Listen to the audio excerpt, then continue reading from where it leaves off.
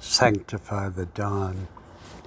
A clockwork orange sky dominates the dawn, and we, once full of juice and sweetness and faint fragrance, are turned to a mechanism.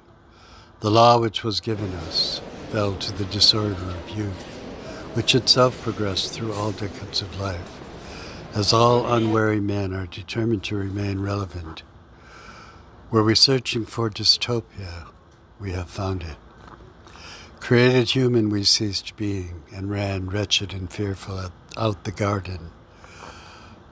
Mad egoism left the dreams and entered life. Togetherness yielded to violence, revulsion, death. Codified law degraded to uncodified lawyerly arguments by the millions.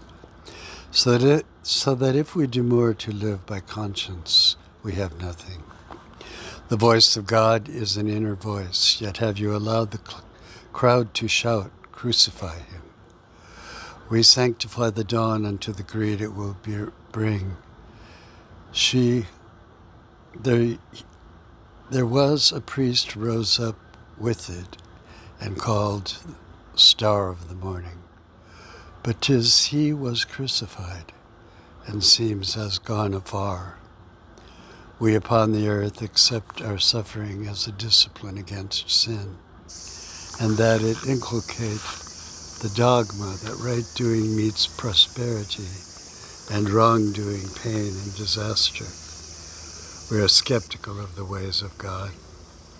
Thereupon we thought to train ourselves to Pharisee and Deuteronomy, to keep strictly law abidance, while the spirit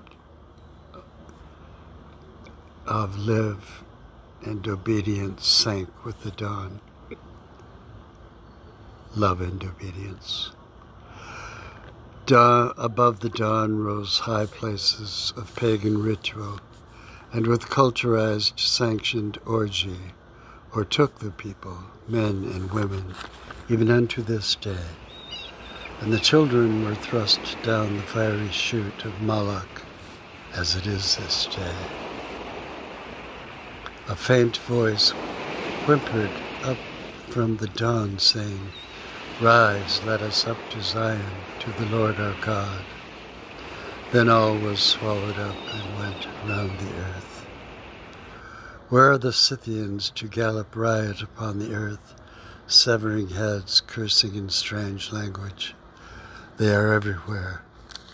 Steal, murder, fornicate, swear falsely and burn to Baal, to go after other gods and say, "We are delivered," in order to pursue all sin. Where are the covenanted people? We are hiding. It has seemed too much for us. We rose early, peeked through the dawn, and were afraid, and so returned to our quiet habits. We showed indifference to these others, and they saw weakness. Perhaps they are right. They see our quiet church and call it a crutch. It seems the rallying time was long ago, in times of Jeremiah and Isaiah. And in Palestine, though lepers were cured and blind see, it was only to raise to life which took hold. We have observed there will be no utopia on earth. Dystopia will progress. And now the dawn turns golden. The morning star which delivered himself and us up to heaven has risen ever, as he said. Amen.